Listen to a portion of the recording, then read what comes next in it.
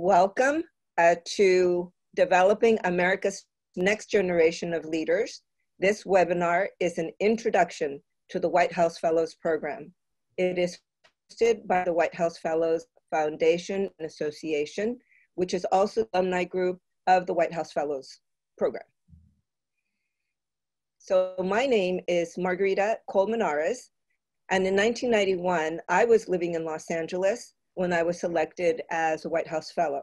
And even though my background is technical, I have a degree in engineering, I chose to serve my year at the U.S. Department of Education. After I left, I returned back to the private sector, but since then I've also worked in the nonprofit and public sectors. And today I am the Director of Outreach and Recruitment for the White House Fellows Foundation and Association. I'm very pleased to welcome all of you today. We have hundreds of people listening into today's webinar from coast to coast, and to listen to this introduction to what is considered by many to be the nation's premier and nonpartisan leadership and service opportunity. And let me just say I'll say it here. More than 800 White House Fellows have served 10 presidential administrations over the past 55 years. And what this means is that in any given year, you have Democrats serving under a Republican administration and independents, or Republicans and independents serving under a Democrat administration. Since the beginning, the purpose, the vision of why the White House Fellows Program was founded was to foster and strengthen future leaders for the betterment of our communities and our nation. And we will be going more into depth on that topic today. So the purpose today of the webinar is twofold. We have in the audience both prospective candidates, those who are ready to apply or maybe are thinking about applying down the line, as well as other individuals who can help us identify potential candidates and hopefully are going to help us spread the word. So we invite all of you to please let others know about the White House Fellows Program. We have found over the years, at least I personally still run into too many people who do not know what the White House Fellows Program is and should have maybe applied back in the day when they were at the beginning of their careers, middle careers. So we want to make sure that our message is heard loud and clear. We are looking for people from all walks of life, all parts of the country to apply to the program. I'm very pleased to be joined today by really a stellar cast of alumni. They represent multiple class years, both recent and some of the, I don't want to say older groups, but that's what's coming out. But we all have served as White House Fellows in different capacities, in different administrations, and we all have different backgrounds. So I'm very pleased, as you can see right there on the lineup on your screen, you can see their names, you can see where they're located, and their class year. They will be introduced more in depth later in the program. And I want to go over now over today's agenda, and here it is. First, we're going to give you an overview of the White House Fellows Program, and that's going to include a little video that we put together that kind of summarizes the highlights of what we're doing. You also will hear directly from our alumni panel on their either what type of work they did or the education program or some other aspect of the program. We have multiple resources that we're going to tell you about, both online that we really want you to check out if you haven't done so already. And at the end, we're going to have a question and answer session. So please make sure you type in your questions in the chat box, in the Q&A chat box as we go along. And now I'm going to turn it over, going from the West Coast all the way to the East Coast, to Janet Abrams. And I want you to know about Janet that she is a former president of the alumni organization. Thank you, Janet. Well, thank you, Margarita. How's it doing out there? It's cold here today. You know what? I think you pushed some of that weather this way because it turned out to be pretty dreary this morning. But maybe as we keep talking, the sun will come out. That's right. And this is, I'm sure, a sunny crowd, and we have a few hundred people online, and it's so exciting. Thank you all for dedicating this hour to learn about the White House Fellowship. I am Janet Abrams, co-host today with Margarita. I was in the Clinton administration as a White House Fellow in the early 90s, just after Margarita served under George Herbert Walker Bush as a White House Fellow. And my assignments were in the White House office. I had two assignments because my principal had to move on mid-year. I hope I didn't have anything to do with it. I don't think so. But my principal moved on. So I served in the White House Office of Communications and of Domestic Policy. Today we're going to, as Margarita said, give you an overview of the Fellows Program, so that even if this is your first time learning about it, we want you to walk away with the fundamentals. And now we're going to begin with a short video that we produced to give you a sense of the history and really the spirit of the program.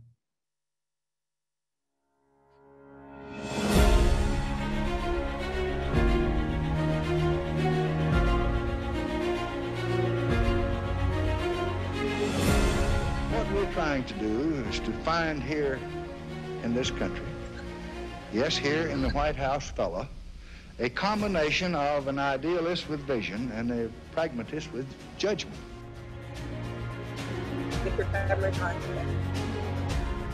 This program goes back for 55 years and stretches across all departments of government and presidencies and administrations. And it's an incredible program, and I hope everyone listening will encourage others to apply, to learn more about this. It's something that everyone should know about, even though they may not be a fellow themselves. It's a rich part of the White House tradition, and we're very grateful to President Johnson and those around him for establishing this program.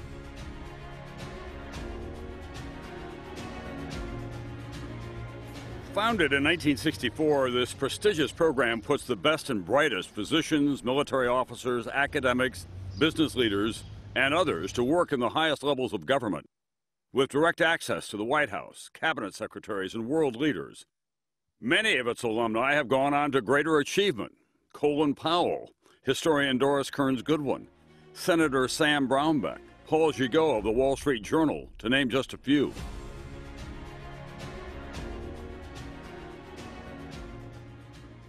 I learned most of all how you champion good causes and how you stand up and fight causes that are not good, how you take risks for doing that which is right.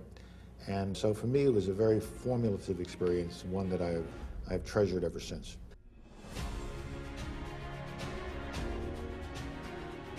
Year after year, I've enjoyed working with the White House Fellows. Each and every one brings a variety of talents and energy into the government, and in many ways represents my best hopes for our future. What kind of person do I think should apply for the program? I think would be someone who is committed to servant leadership, just as John Gardner would have said, someone who is ready to give back.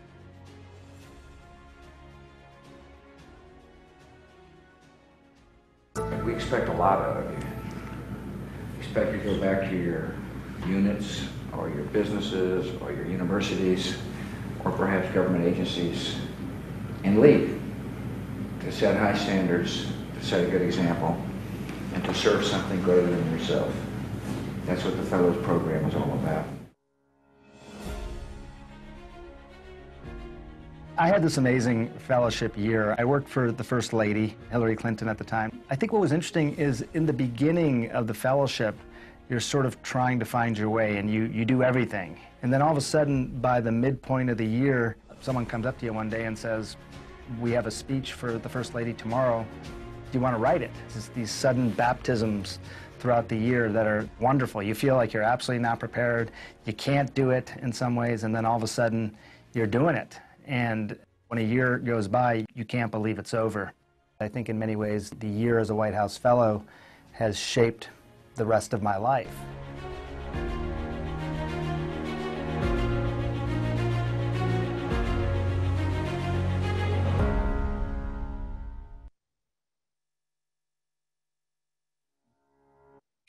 Well, we hope you got a sense of the program with the video. And I'd like to speak a bit about the history. You learned some of it in the video. President Johnson established the program in 1964, so we've just passed 56 years, which is a rarity, certainly in this world of having survived and really thrived through so many administrations. LBJ's interest was in giving firsthand high-level experience in the workings of government to highly motivated young people. He believed that a genuinely free society can't be a spectator society, and that freedom in its deepest sense requires participation. Today, these words might not seem so significant, but Jen, if we could go, and y'all, as I'm speaking, behind the curtain, our wizard is Jen Swanson in North Carolina, and she's helping us manage all of this. I wanted to make the point that in the 1960s, the creation of the White House Fellowship was an innovation, truly an innovation, to bring individuals into the highest levels of government. At that time, there were not the myriad fellowship and internship programs now that people experience here in Washington and other places around the country. So it was new, it was brand new. If we could go to the next slide. Here is John Gardner. You saw him in the film, and Bobby Dorenbos, who was also in the video, mentioned him. He was truly the force behind creation of the program and dedicated a great deal of energy and care to the program for over 30 years. He was president of the Carnegie Corporation. At the time, he recommended to Lyndon Johnson that an organization be formed to select the ablest and most highly motivated young men and women in the nation for a period of service with the government. Criteria: intelligence, character, special talents, and general promise. And Gardner went on to serve as Health, Education, and Welfare Secretary in the Johnson administration. He later founded Common Cause, the independent sector, was involved in establishing the Corporation for Public Broadcasting. He was truly a leader and servant of our country, focused on civic engagement. He felt the standards of this fellowship would be so high that this would be as impressive an honor as a young person could win. So who are the fellows? These are individuals with a record of achievement early in career, who've demonstrated leadership and the potential for growth in their professions and as human beings, a genuine commitment to public service, and skills to succeed in the fellowship year working at the highest levels of government. You have to be a US citizen. You have to have completed your undergraduate education, and federal government employees are not eligible unless you're career military. The President's Commission on White House Fellowships oversees the program with its commission director. The director manages the program day to day.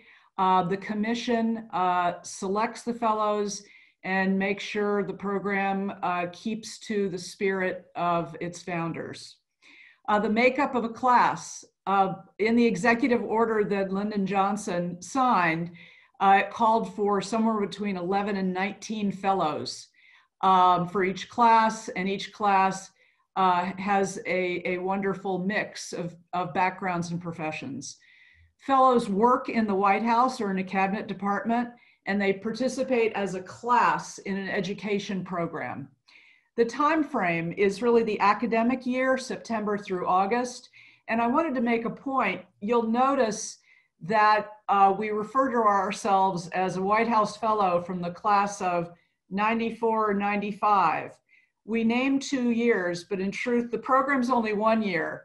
but it's just become a tradition that we use the two. Is it political?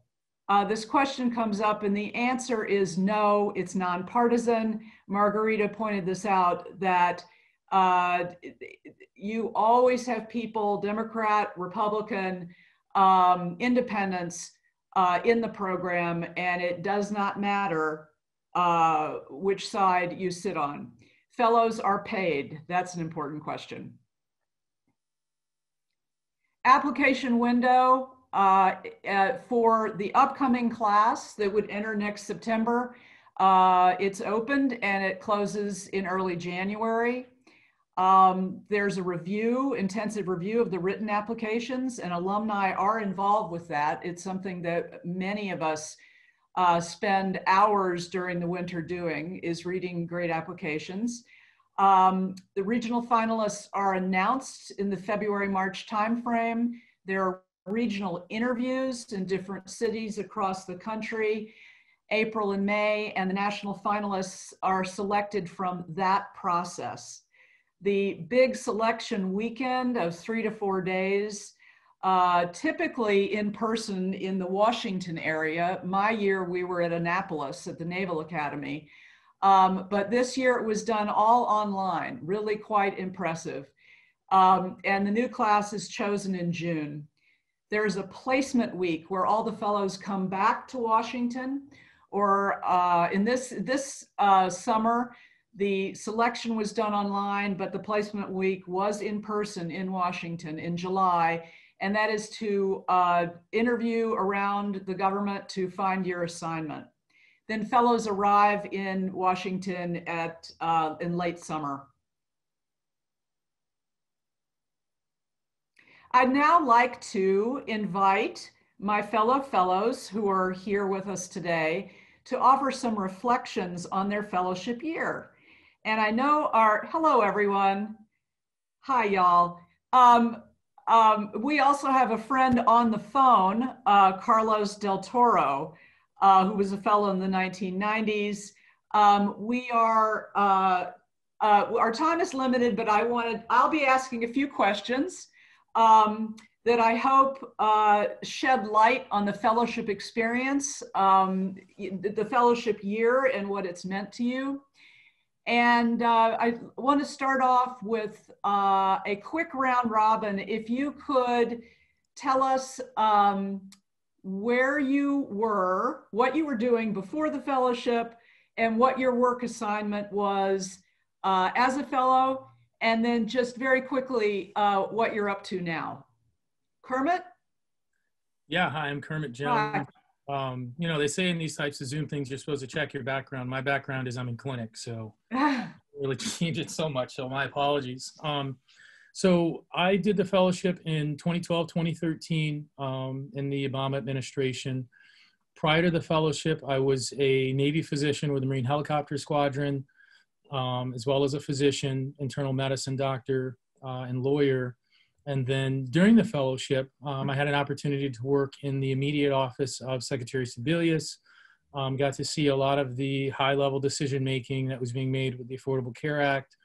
And then also got to work on some projects that I felt very, were dear to heart. Got to do some evaluations of innovation-related things at the National Institutes of Health, and then also work on a program to transition military personnel that worked as corpsmen out of the military into jobs that were similarly placed in the private sector.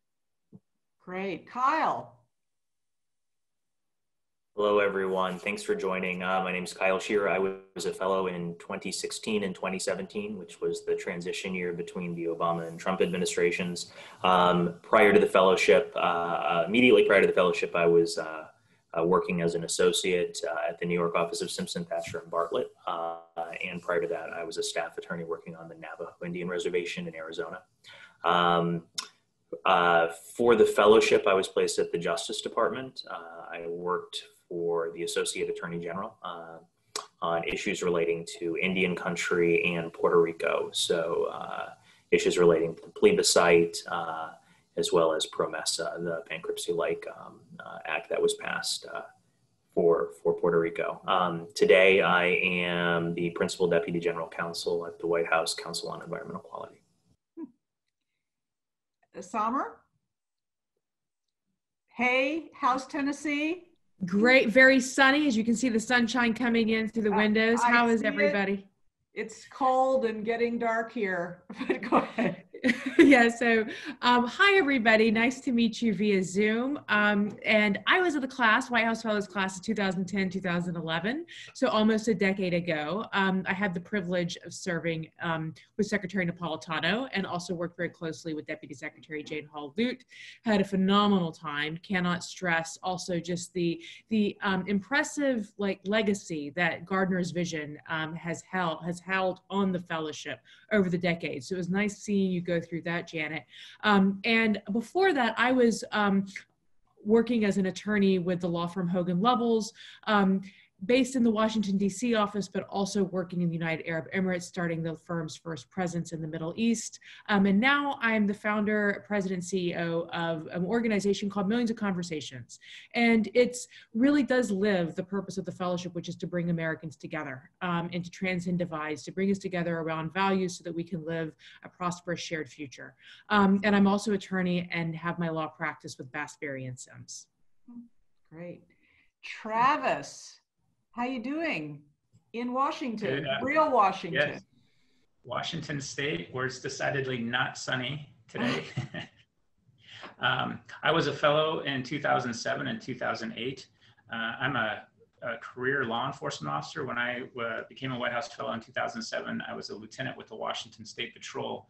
At the time, my job was in the State Patrol's Homeland Security Division, where my job, in part, was to help with the pass-through dollars from the federal government down through the state and down to the locals. And in that role, I was seeing a lot of the disconnect that was occurring between the federal level and the local level, and hearing from both sides of that equation about the frustrations that they had with that. So I learned about the White House Fellowship Program and was blessed to be selected in 2007 and served under the second Bush administration. I was a fellow with the Department of Transportation and Secretary Peters there. I was fortunate enough to travel the world both with the fellowship class and with Secretary Peters around the world and the country. It's a remarkable experience. When you're done, you have access to the most remarkable group of alumni that you can ever imagine in terms of their connections and everything that we could speak of. So currently, I was just going to say that I'm a captain with the Washington State Patrol, but as of last Friday, I retired from the Washington State Patrol and am now an HR director for a local healthcare company here in Washington State. Wow. So that's where I'm at now. Yes. Travis, that's exciting. I want to put a pin in that. Is that the expression? I want to ask you a question about the new chapter you've opened. But I also want to invite Carlos Del Toro. Are you on the line? Maybe he's unable. Okay, Carlos unfortunately has been stuck in terrible traffic on the Beltway, but he sends his very best. And I know that a number of y'all who are watching know of Carlos here in Washington, D.C. Let me go back to Travis, if I might. Travis, you were a rarity as one of the few first responders, law enforcement officers to ever be a White House Fellow. And another rarity that you went back to your organization, to the Washington State Patrol, and is that State Patrol, State Police? State Patrol. State Patrol. Can you tell us what you brought back from the fellowship to your work serving the people of Washington? Oh, sure. I could speak about that all day.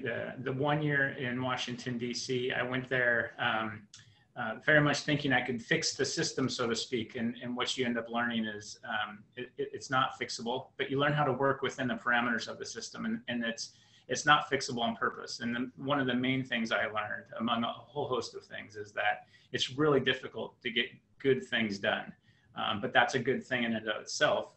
because you want all of this input from different perspectives, and you want collaboration, and you want all of that type of working together in order to make sure that you have all perspectives on the table. And so I was able to bring that back to the State Patrol. You heard President Bush, I think, in the video describing the expectation is that a White House Fellowship Program is sort of like a boomerang. So you start in the local community, you go to DC, you learn and you meet and you gain all this experience, and you often come back to the community and bring that experience, so you know how to work within that infrastructure, and you also know how and who to talk to in terms of getting things done. So that's what I did. Extremely rewarding from a personal and a professional experience. That's marvelous. I want to ask you to tell us a little bit about your connection to President George W. Bush during that year. I had somewhat of a unique experience. I was a mountain bike cyclist at the time, and still am, of course, and he was mountain biking at the time, and I had through the White House Fellowship Program connected with him. He would ride every weekend with a small group of people who I ended up becoming a part of, and spent about 10 of the 12 months I was there. Every weekend that the president was in town, we were either at Beltsville or Fort Belvoir, riding mountain bikes on trails. That extended beyond the fellowship program. I was able to take my daughter to Kennebunkport in Maine to meet the first president and the first lady, and then also go to Crawford, Texas. I mean, again, I can speak all day to that. Yeah, I just wanted to share with the group that sometimes magic, even, more than the average bit of magic happens in the White House Fellows year. So I know you had some great experiences. Let me turn, I wanted to turn to Kyle. Are you available, Kyle? Hi, Kyle, you're the most recent fellow on our panel. Could you talk a bit about your work experience and how you feel it is helping you now in your work, but perhaps how you feel it affected you personally? Do you think it changed you? Sure. I think, it's an opportunity, and a rare opportunity, for a reset at a mid-career sort of point in your life. It's an opportunity to meet, in our case, 15 other, incredibly exceptional people from all walks of life. And I think oftentimes you sort of get in a career bubble where, in my case, most of the people that I interacted with at work or even socially were lawyers. So this was an opportunity to meet people in the law enforcement space. I think for some people, it was their sort of first interaction in a serious way with people that were active duty military, and the list goes on, educators, superintendents of schools. And so I think in that way, just those experiences together make you into a sort of a new person with new perspectives. I would say that our class is incredibly close. We do Zoom calls once a month.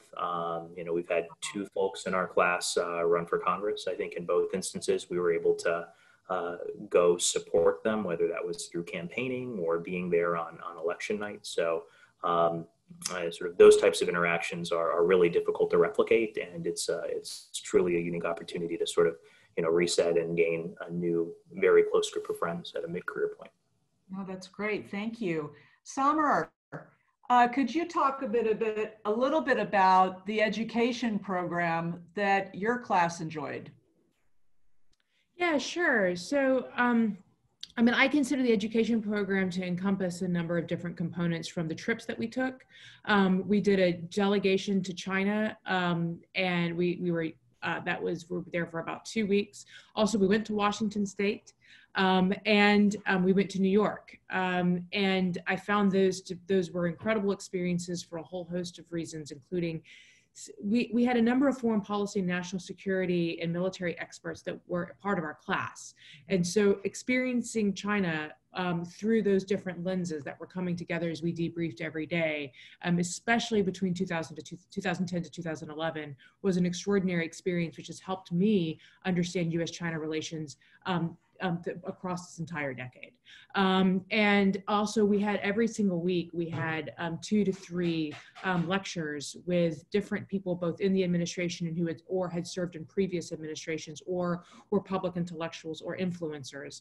And every time we would also then have a debrief session, and our class also would host salons every other week at a different fellow's house. And so we really did embrace the component of the importance of making the most of our fellowship from the educational aspects of it, and challenging ourselves in terms of like our thought process behind what was being provoked by going through those programs, and what that meant to us, and what we plan to take forward from those experiences as leaders after the fellowship.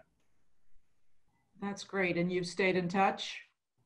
Oh yeah, I'm in touch with a White House fellow almost every day. I probably would say every day. I work very closely. We co-founded Millions of Conversations, Jason Dempsey and I did, and E Pluribus Unum, which is in the process of merging into Millions of Conversations. And so Jason Dempsey was in my class. We work very closely. I work very closely with Jeff Prescott as well, who started the National Security Action Group, and part of that network, along with Rachel Thornton at Hopkins. I can go on and on, but I would just say, yes, we are in very close touch, and it's truly a fellowship. That's wonderful. Thank you. And Kermit out healing the world. Thank you, Kermit, in Davis, California. Kermit, many people doubt the commitment to nonpartisanship of the White House Fellowship Program. I know I just eager to hear you speak about it as it played out in your fellowship year, but also Kermit, as well as Carlos Del Toro, one of our panelists who's caught in traffic. Y'all have been past presidents of the White House Fellows Association and Foundation, or Foundation and Association. And so you've had the, excuse me, that's my corgi who wants to apply for the fellowship. You've had the opportunity to be ex officio on the President's Commission that selects the fellows, so you've seen deliberations.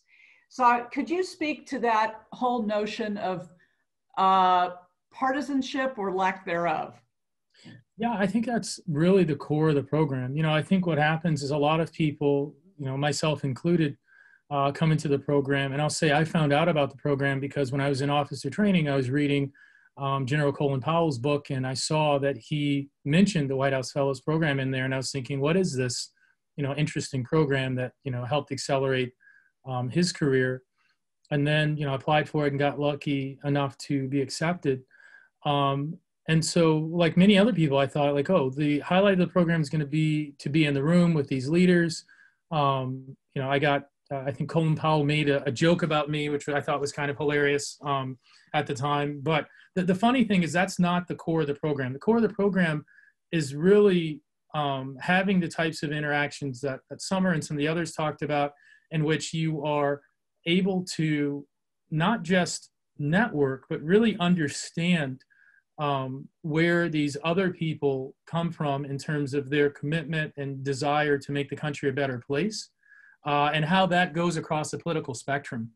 You know, I would say I wouldn't describe myself as being excessively partisan before the program, especially having been in the military, but I did feel as if, you know, my perspective on things was probably the most likely to be right.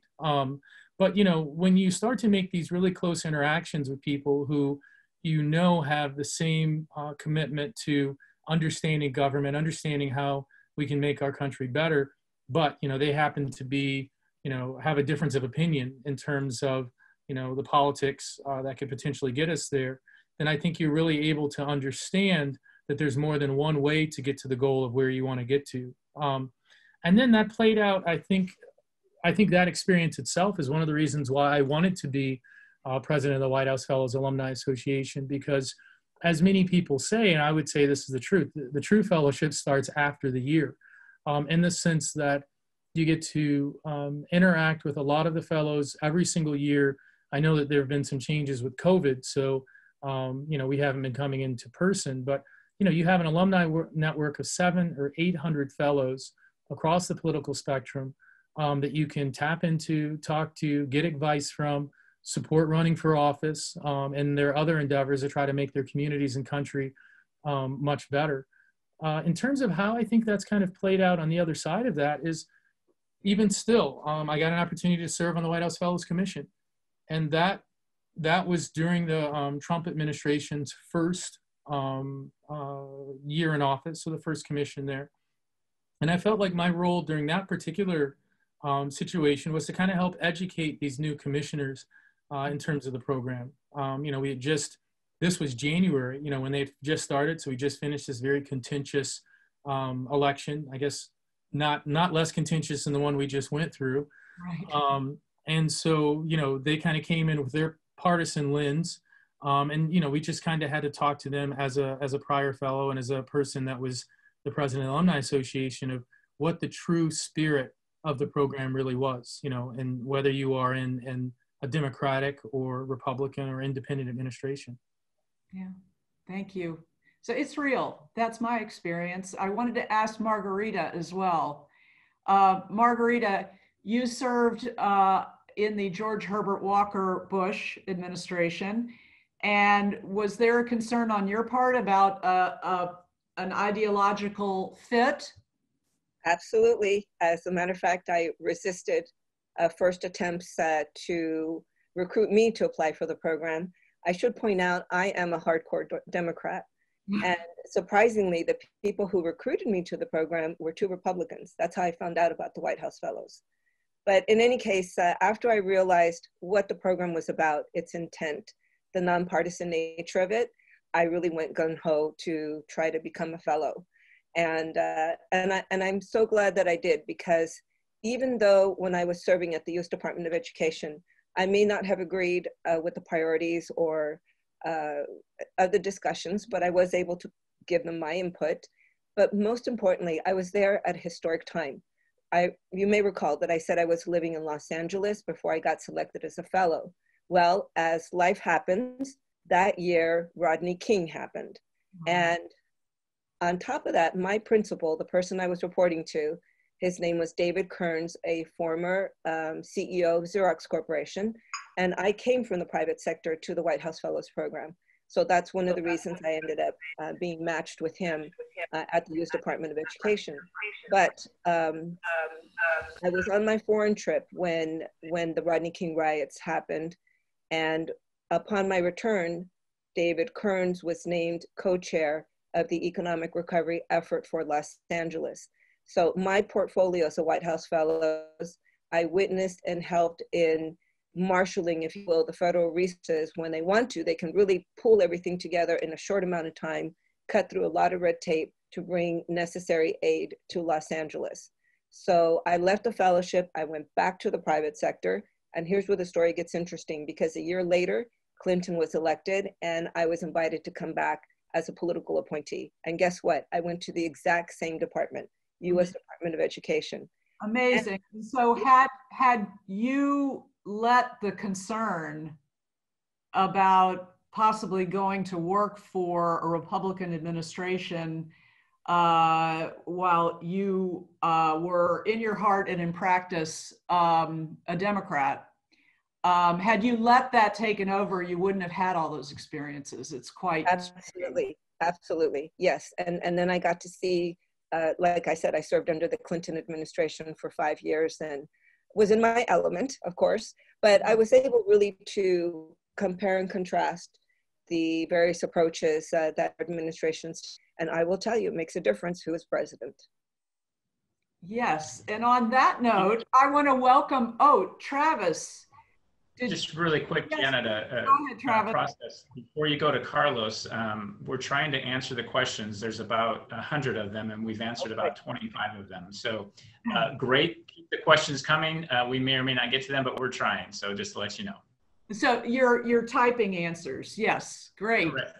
And we have an oral version of Q&A coming up in a little bit. Carlos, welcome. Thank you, Janet. I've actually been listening. I just haven't been able to talk. Okay. Perhaps that was a blessing. But in any event, for you all. Great to see you. In any event, it's so great to be here. And I want to thank the many guests here that have joined us from many different organizations. It's just a pleasure to have you learning more about this magnificent program. For me, the experience happened in 1998-99. I was lieutenant commander in the United States Navy at the time, and I was selected, a fairly large class, actually, we had 17 at the time, and I served in the Office of Management and Budget. This was during the Bill Clinton years, and I had the privilege of serving there under Jack Lew, who was the director, and Sylvia Matthews Burwell, who was the deputy director. And I feel like I really lucked out because most principals sort of go away after the administration's done with. But both those individuals, Jack Lew and Sylvia Matthews, continued to serve under the Obama administration for 8 years in many other capacities as director of OMB and at the State Department. Sylvia went on to be the secretary of HHS, and Jack went on to be the president's chief of staff as well. So it was an extraordinary opportunity to learn from both those magnificent individuals. And I was just felt that it was a blessing. And like Kermit, I actually learned about the program in Chapter 7 of General Powell's My American Journey. And then it was a privilege to serve as president of the Alumni Association because you just get to meet some magnificent individuals. There's approximately 745 living alumni. And it's just a privilege to get to know many of them. So a question for you. The military is known for teaching leadership. So you, an Annapolis graduate, yes? Yes. Yes, I knew that. That was a softball. You come into the White House Fellowship, but you've studied leadership in a way many people don't study leadership as a body of knowledge. You look at research on the topic and you hear from experts, read their works. What new did you learn as a fellow about leadership? Well, perhaps it's a great question, Janet. And, perhaps one of the greatest characteristics of a good leader is the ability to listen to others. And this program offers you an amazing opportunity to listen to just an amazing group of individuals. Obviously, the speakers that you hear through the education program, through our travel program. My year we went to Vietnam, Cambodia, and Thailand. And there were many surreal moments, but I remember getting a tour of the palace in Cambodia by the king himself. It was just by the king. He actually, we met with him, and at the end of the session, he said, "Well, why don't I take you on a tour of the palace?" And so, yeah, what an amazing experience. But perhaps the ones that I learned from the most were my fellow classmates. There were 3 of us that year that had a military background, and most were what I refer to as pure civilians who came. There was a prima ballerina, there was a teacher, there were several business people, and really listening to their perspectives, right? Talking to them about what it's like to serve in the military, them asking us questions about the civil-military relationship. And me listening to them about what it's like to be a high school teacher and what it's like to work in a not-for-profit. And our class is very close, and many of the purpose of this program is to learn how government works at the very highest levels, to capture those lessons and then take it back to where you came from. So in my case, it was going back to the Navy, but many of my classmates went right back to the career fields that they came from. And they're making, tremendous contributions throughout society and many different fields. So, listening to my classmates, I think, was the most important part of that leadership lesson. That's great. Thank you. Thanks all.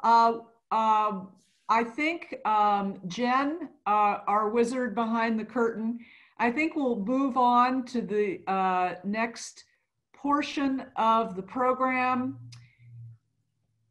Here, hold on one second.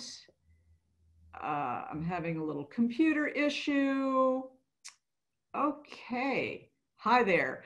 Okay, we wanted to show you, just to wrap up, This is the new class. These are the fellows that are at work right now. And they had just taken off, the story is they had just taken off their masks that they were wearing, and they quickly came together and then they separated. They distanced and put their masks back on. But it's a beautiful class and they're having a great year already. And the program has done remarkable things during this period. And we can get to that. In fact, one of the questions I think that have been posed is about how the fellowship runs during this year or during this whole pandemic experience. I wanted to refer back to John Gardner for one moment. He encouraged all of the alumni to commit to a lifetime of public service. He also believed that for leaders in whatever field, government, business, nonprofit, etc., that one of your most fundamental tasks is the renewal of organizations you serve. And we as alumni, everybody you've heard from today, are quite committed to the continuous renewal of the program. And one of the ways that the program has survived for so long is that we reach out broadly across America to make sure the fellowship is, the spirit of the fellowship goes out across America to every part of America, and that individuals from every part of America apply. And now I'd like to give the floor back to Margarita in Sacramento, because Margarita has been focused on that renewal of the group of applicants drawn from across the country. She's been doing this for about 2 years full time. Well, hello again.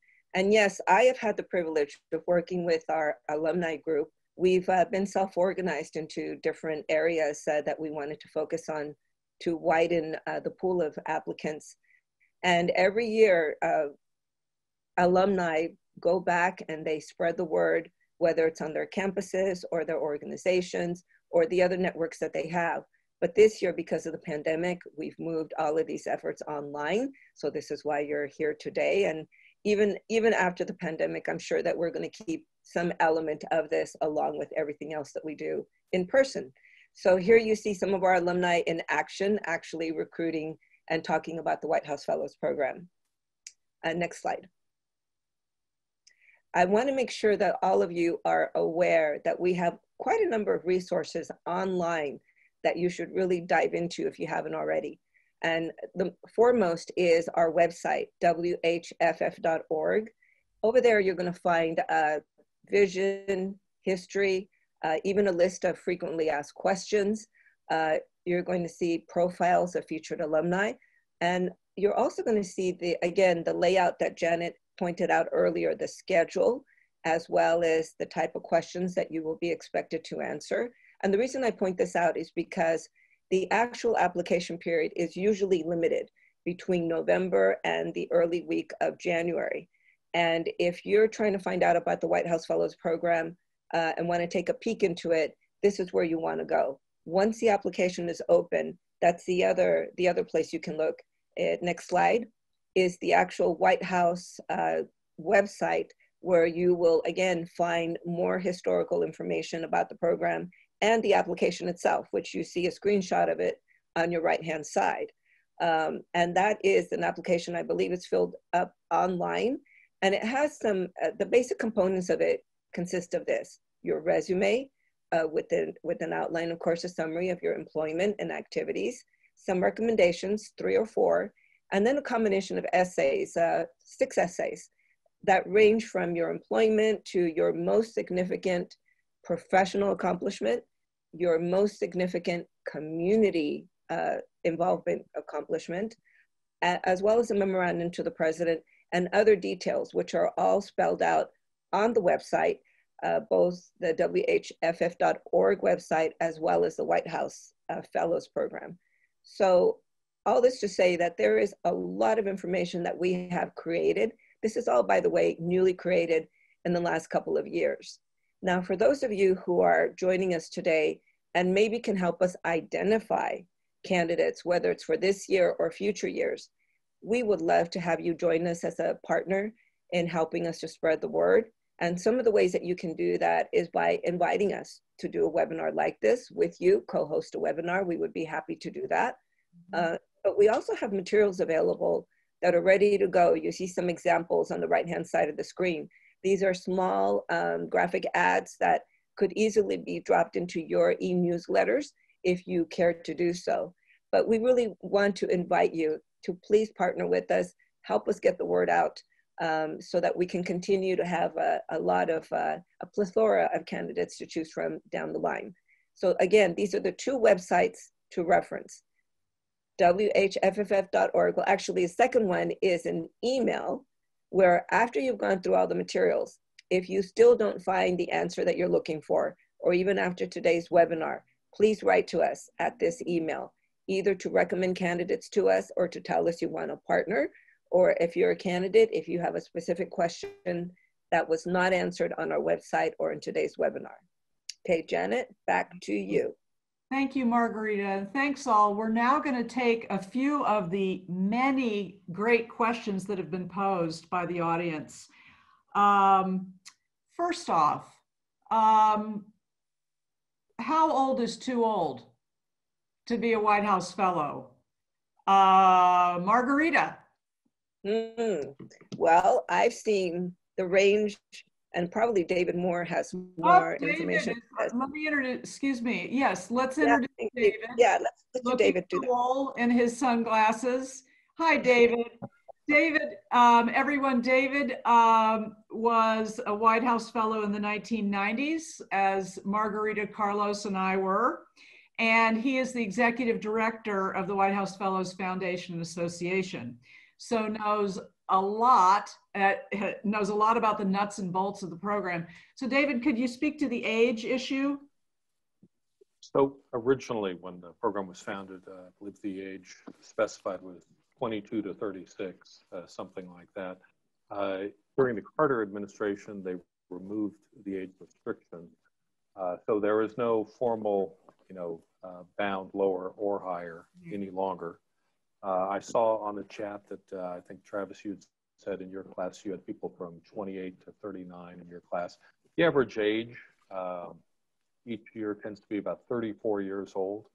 The way I would describe it is, the program is designed for people who are early in their careers. And so someone who is extremely accomplished in their 50s or 60s and may have amazing credentials, but that's not really the sort of person for whom the program is designed. They're looking at people who have started out, I would say not just out of college, probably, but have at least gotten out into their career fields and begun establishing themselves in their chosen profession. Thank you. The next question is, I want to apply, but I need help. What are your tips on preparing a strong application? Kyle, what do you think? What would you advise people who now are looking at the application and want to put their best foot forward? Sure. I think it's like any application to graduate school or anything else. I think you're trying to create a complete picture of yourself. So to the extent that, your various recommenders, whether that's 3 or 4, as Margarita has mentioned, that they're highlighting sort of maybe different aspects of your leadership potential and your accomplishments. I think it's important to start early and be very thoughtful about the policy proposal. It's something that when you say policy proposal, could you tell the folks watching what you mean there? Sure. So one of the I guess criteria or requested submissions is a policy proposal to the president. Obviously it's read by the commissioners, not the president, but those are opportunities to flag issues that maybe you're particularly passionate about. I think in my case, it was sort of this odd disparity in the criminal justice system as it related to crimes that occur on reservations. This was, without getting too into it, sort of an Indian reservation is sort of a federal space. And so typically states don't have jurisdiction, but states are typically responsible for prosecuting a whole host of things like misdemeanors or domestic violence. So there's almost a bit of a gap in Indian country prosecutions because the federal government's responsible for prosecuting those things. And, not because there's sort of racism, but because there's priorities that oftentimes federal prosecutors are focused on things other than domestic violence or partner abuse, while those things are very important for communities, however. So that's the policy proposal. Okay, and thank you. That's great. And then Summer, any recommendations for folks approaching the application? I would say know why you want to do the White House Fellowship and really have a plan for what you want to do with the White House Fellowship after the White House Fellowship, and why you think that the White House Fellowship will help, the experience will allow for you to succeed in your carrying out your vision. I think the White House Fellowship is really looking for people who are visionaries and who have that strong commitment to public service and are willing to make the sacrifices that are required to carry that out. That's great. David? Yeah, just one practical suggestion on the essays. Kyle mentioned the memorandum to the president as one of the opportunities for you to describe your approach to a particular issue. My suggestion from a practical standpoint is use the essays in the application to show the breadth of your experience and understanding, because the type of person that they're hiring to be a White House Fellow is someone who can serve as a special assistant to a senior official in the White House or in one of the departments or agencies. They want someone that they can put at the right hand of the secretary who is going to give them good advice on a range of topics.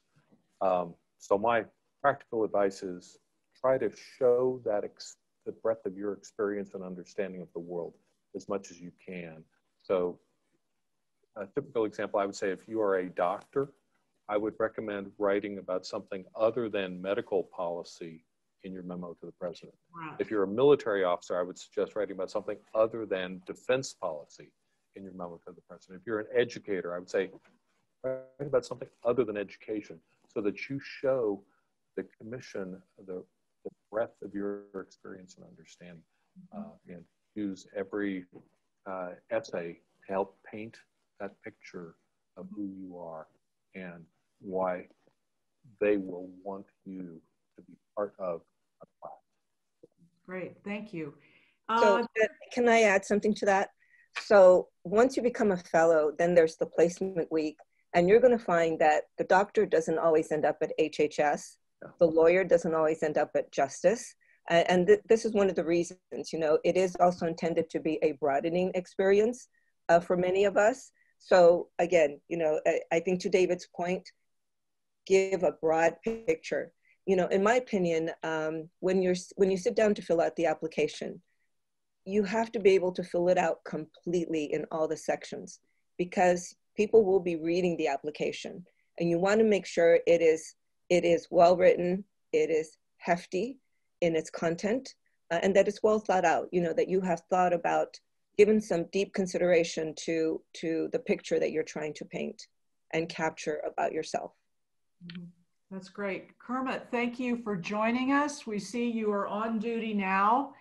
Our next question has to do with the topic you addressed, and that's on the bipartisan nature of the program, or whether it is partisan. And a couple people have asked if they do have political experience in their background, should they not talk about it? Is it better not to appear highly partisan in your application? So I think, so two separate questions. I think you should not appear partisan in your application, in the sense that you shouldn't slant, to particular partisan slant, in my opinion. But in terms of stuff that you've done in the past, I think it's perfectly fine to discuss things that you've done in the past in the context of other things that you've done and why you feel that that would help you continue to be the type of public servant that you think the fellowship would help you become.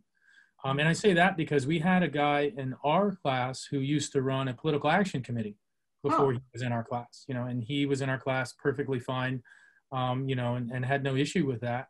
And so that was, clearly, it was partisan for a specific purpose and a particular type of candidate. And I think the funny thing is people's political kind of ideologies and affiliations tend to come out eventually during the class anyway. And the way that the class is structured, at least the way that I understand it, is they kind of look for a mix of people to put together to build a class. So, they're not looking for, well, in this class, we're going to have majority Democrats, or in this class, we're going to have majority environmentalists or something like that. I think what makes the class rich is having people that you can glean from their different experiences and understand, why they have the positions that they do. Mm-hmm. That's great. Question about the selection weekend. I'll ask Carlos, what happens there? What do you do? What do you do for all those days? Selection weekend is a truly amazing experience. You basically come in for 3 days and you're interviewed by the 33 or so members of the President's Commission on White House Fellows. And as you can imagine, those 33 commissioners have backgrounds from, just very diverse backgrounds in politics and society and engineers and journalists and every potential career field that you could imagine. And they're very, very accomplished individuals who've experienced life in every way. The most memorable experience I have is actually sitting at dinner during one of the evenings of the interviews, and sitting next to me was Ted Sorensen, President Johnson's speechwriter, and I was Cuban American. I don't remember if he asked me any questions, but I peppered him with about 100 questions about the Cuban Missile Crisis. Wow. And President Kennedy. And it was just an amazing experience. And fortunately, I guess he thought well enough of me to pick me to be a fellow, and we stayed friends for many years. Really? And in 2007, I actually ran for the Virginia House of Delegates in Virginia, and he threw me a fundraiser in New York, of all things. And he reminded me that in politics, it's very important to keep in touch with your local priests. And that was the advice he gave me. So that's just one example of a just surreal experience. Yeah, it's quite amazing. A couple more questions. We're just at our time. One is, if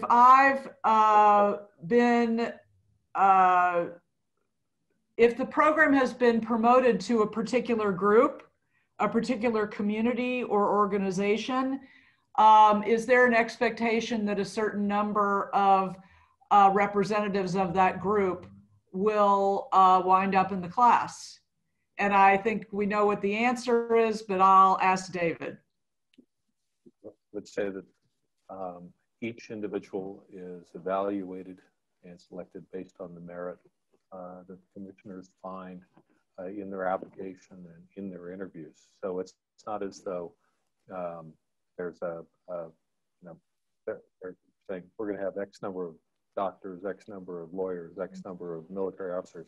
They evaluate every single candidate based on the totality of their package and their presentation, and then select based on who they feel that's what it takes to succeed as a fellow and to be successful in their placement. Right. Travis.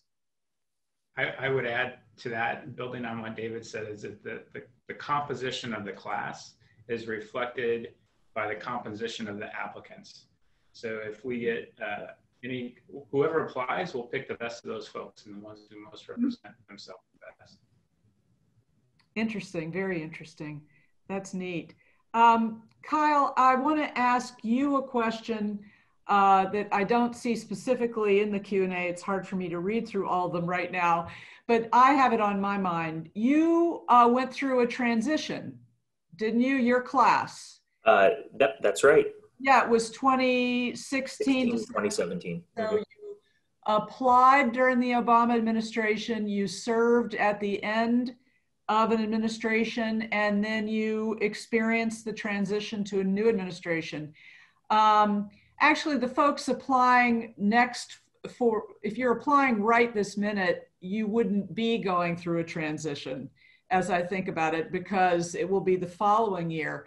But could you just comment on that experience for your class? Sure. I think of all the years to be a White House Fellow, the transition years are likely the most interesting. That may or may not be true, but I would certainly think so.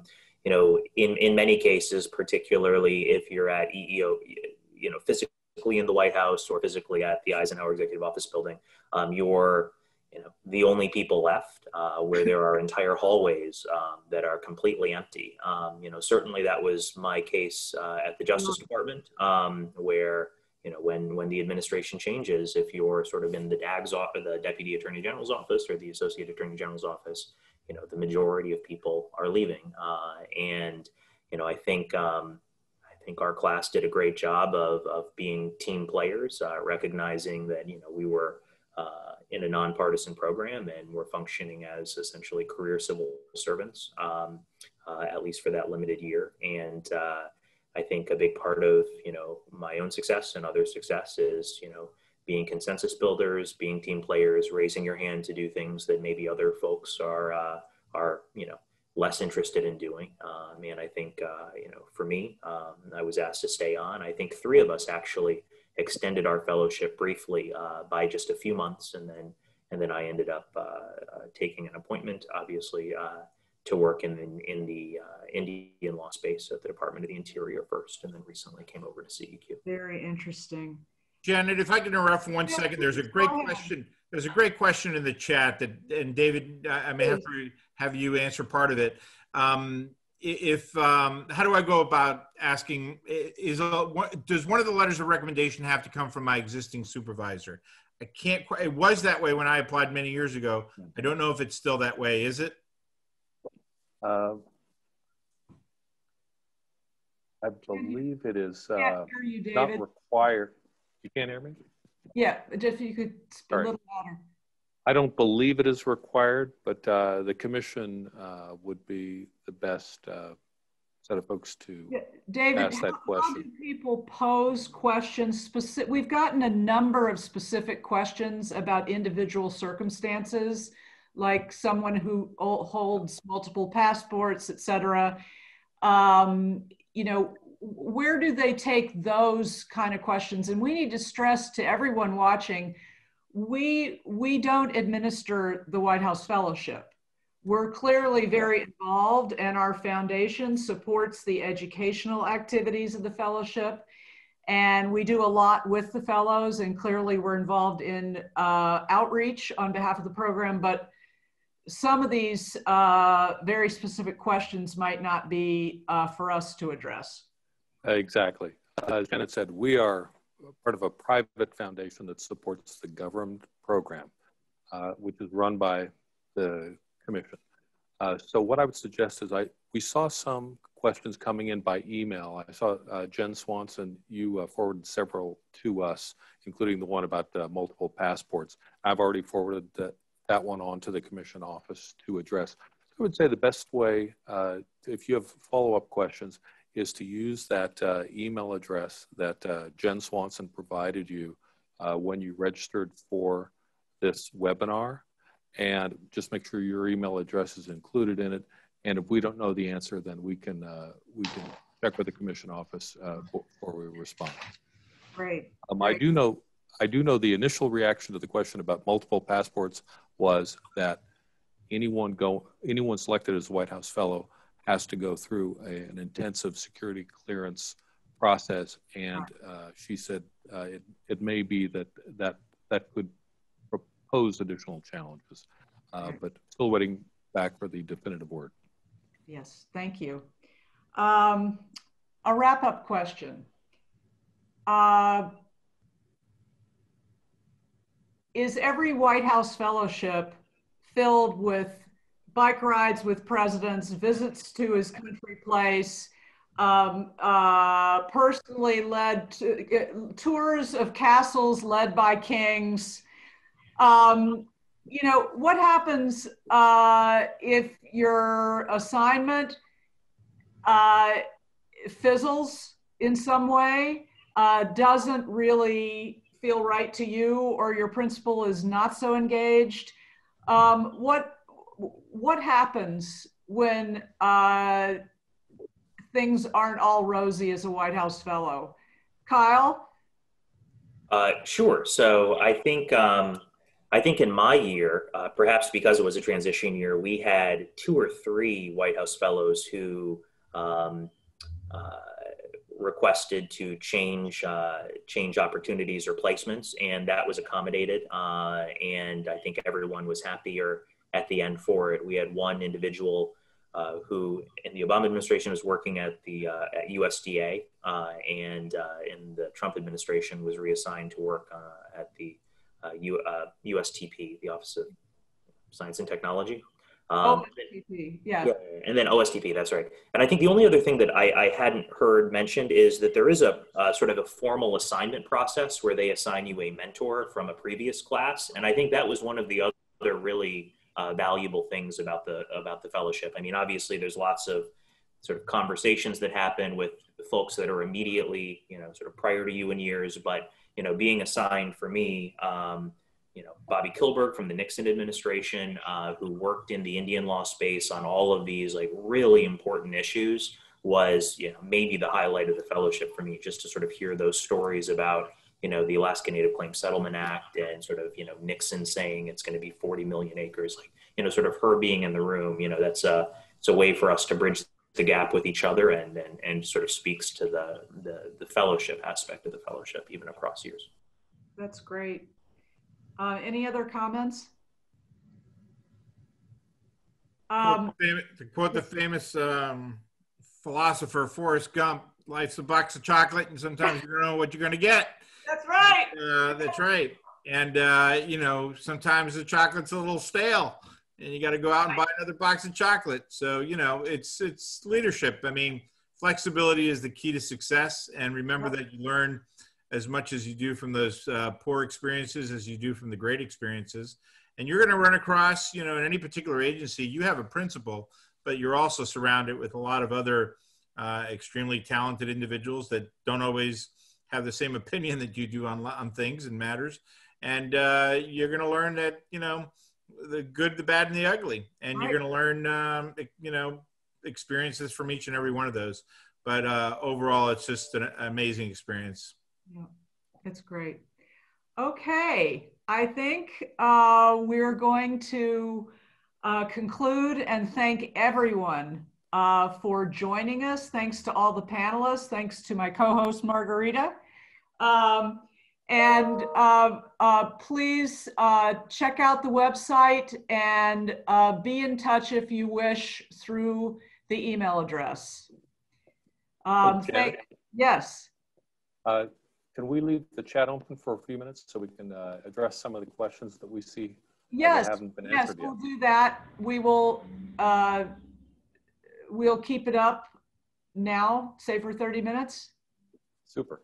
Okay, we will do that. Thank you. Margarita, any conclusion from you, concluding remarks? Only I want to really thank everyone for joining us today. It's really been, thank you for your time and finding out more about the White House Fellows Program. And we really hope that you will take this to heart and take a hard look at the program. If it's for you, please send in your application. Thank you, Janet, and everyone who was on the panel today for giving us your time to share with prospective candidates and those who can help us find candidates. Thank you again. Thank you. So the answer to that is typically when you go for your security clearance, if you happen to have a dual citizen, part of the response has to do with whether you have the option of relinquishing one of those citizenships or not. In the case that you have the option to relinquish, they expect you that you will relinquish it. There are some countries that just simply prevent you from ever relinquishing your citizenship. Huh. And in those cases, they won't be able to give you a security clearance. I've gone through that in my company, and it's unfortunate, but it's what happens. Right, right. And there are some 50 people still on the line. One interesting question about whether foreign policy experience or international business experience might not be looked upon favorably in comparison to someone who has domestic experience. My response to that is all experience is good experience. Yeah. And it's what you've done with it and how you could imagine contributing as a fellow and doing more later. Well, let me see. There are a couple of questions about that prohibition on federal employees, non-military federal employees applying or being eligible for the program. And someone working on Capitol Hill or someone who's a full-time contractor to a federal agency. I know that if you're working full-time on Capitol Hill, you are a federal employee. If you're a contractor working for an agency, federal government, in that case, you would be eligible to apply.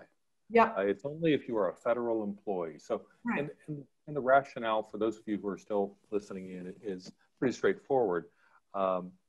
Federal employees have already learned about government workings of the federal government, and so it's not seen as a wise investment of resources to. Right, and the founding vision was to bring people from outside government in. Exactly. Now, as for the full-time contractor, because I know a lot of people work for either they're independent contractors or they work for a firm and they're essentially full-time assigned to an agency. You're eligible to apply, but the challenge will be making the case that you have experience broader than that. Yeah. Making the case in your application. But you are eligible. You're eligible. Yeah. There's another great question, which is, I don't want to tell my boss that I'm applying for this program because I saw that one. He might get mad at me and force me to quit or something, or put me in a difficult situation. And that often presents itself, especially for people from the business sector that are applying, that sometimes work in large companies and things like that. So there's two approaches to it. One approach is to, if you feel that your supervisor is open-minded and flexible enough, try to explain the program to him. And if you work for this large company XYZ, that you may go away for a year, and you may actually, you may go away from a year, and then you may come back to the company that more prepared to be a productive member of that company, right? And there's a long tradition of that in the fellows program. Exactly. And hope that the supervisor is understanding of it. The other approach, quite frankly, is if the requirement, and I apologize because I just cannot remember, that you do need to have, if you don't need to have your supervisors, then apply without them knowing, get accepted into the program, and after you're accepted, say, hey, I'm leaving the company, and I'll see you maybe in a year or so. Well, it used to be, well, in fact, you are supposed to have a recommendation from your current employer. Okay. But I mean, it also, David, do you want to comment on that? Yeah, that is desired but not required. Okay. That's what I thought. Recommended. Yeah, it's recommended. In the olden days, when regional finalists were publicly announced, and national finalists were publicly announced, your employer could find out about your successful kind of movement through the process by reading the newspaper. But that's not so much a risk now because they're, because I saw a question about the logistics for the interviews from someone who's posted overseas.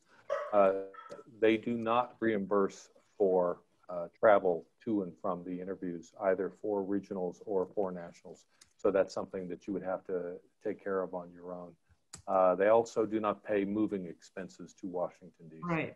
But for selection weekend, you get room and board. Yes, correct. And the placement week. Yeah. What's the youngest age ever accepted? 22. Pardon me? The youngest age? Youngest age ever accepted was, I believe, 22 years old. And that was back in the 1960s. Does professional experience mean full-time paid experience? I would say not often, but not necessarily. Let's see. We had a poet in my class who did not have work experience. Yeah. But and there was a question posted about academic credentials. Do they count as being examples of outstanding achievement? And I would argue, yes. Sure, why not? Yes. I mean, of course, the people reading your application are going to consider that perhaps you focused on scholarship rather than working outside the library. Yeah. And a corollary to that is someone asked earlier about whether, if you got low grades in college, does that matter? I will tell you, absolutely not. From personal experience. From personal experience. At least in my undergraduate experience, I followed what the John S. McCain form of leadership in any event. But I also chose not to list my grade point average on my application either. And it rarely ever comes up in conversations throughout the selection process. Honesty is the best policy in general. So if you asked that directly, you would have told the truth. Absolutely, but that's an issue too, is to be careful what you write in the application, because in the interviews you might be asked directly about it. Be careful copying someone's memo, someone else's memo, or letting someone else hand you a memo to the president that you include in as one of your essays, because first of all, it's probably going to show upon reading, but then after that, you may be asked about it at the regional interviews or at the national final interviews. Now, There's no may about it. Yeah, I was just a naval officer. If my good friend Dr. Kermit Jones had a low grade point average, I kind of want to know that before I go visit him. Oh yeah, well exactly. Yeah, I mean you want to know if this doctor couldn't pass anatomy or something before That's right. Know which foot to cut on. But yeah, I just wanted to echo that. Anything that is put in the application is fair game, and they will ask you about it. I was asked about some fundraising I'd done for a Pakistani NGO, by the head of the, I think he was the editor-in-chief of the National Review. So yeah, I mean, like, people will randomly pick something out of there. So, know your application frontwards and backwards. Right, and sometimes people are randomly picking something because they may not have yet formulated a really good question. And they'll just happen upon a detail and you think, well, no one would ever notice that. Well, they did, because that was the easiest thing to ask at the moment. Oh yeah. Because there's pressure on the interviewers as well, because they want to, especially if they're interviewing in teams, and that's what happens in the regional and national final interviews. They want to look good, they want to feel that they are asking questions as, as tough a question or as smart a question as their fellow interviewer. Well, Janet, it appears that we've tackled, I think, most, if not all, of the questions on the chat room. So Okay, well, we still. I wanted to add one last thing about the question on the letters. I could hear you guys talking, but I couldn't talk, so I had to jump off and jump back into the Zoom.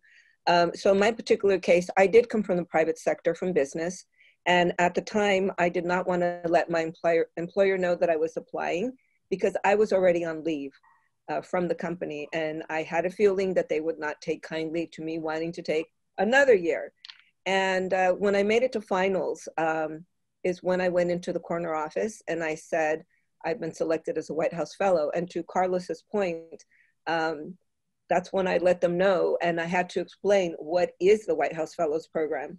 Long story short, my immediate supervisor was like, Margarita, don't you care about your career? 3 weeks later, I'm at the competition in nationals, and I got a personal phone call from the CEO of our company telling me if I got selected, I'd be the first one in that company's history to be selected. So what I did with my letters, because I didn't get one from my employer, is I strategically got one from the West Coast, the East Coast, and the middle of the country from Texas. And they were people of different professions. One of them was a rear admiral in the Navy. Another one was a professor of mathematics and was running a nonprofit organization. And the other letter was someone that knew me from childhood. So I really tried to paint, as we've said during this webinar, the complete photo. Yeah, the complete picture of who you are. Great. And that goes to one of the questions that we had, but do you have to have letters of recommendation only from supervisors? And to Margarita's point, no, you can do from peers, from people who know you well and can describe you and your capabilities well. That's really the kind of person. And it's great that it's in their voice and not simply a cut and paste of something that people. Well, that's the we pick up on that right away.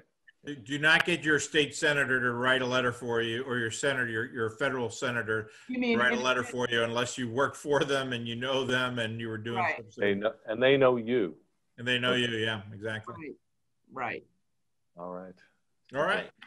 Okay, folks, I'm going to sign off. Thank you. Thanks, everyone. Bye to everyone. Thanks to all of our audience. Bye-bye. Yes, indeed.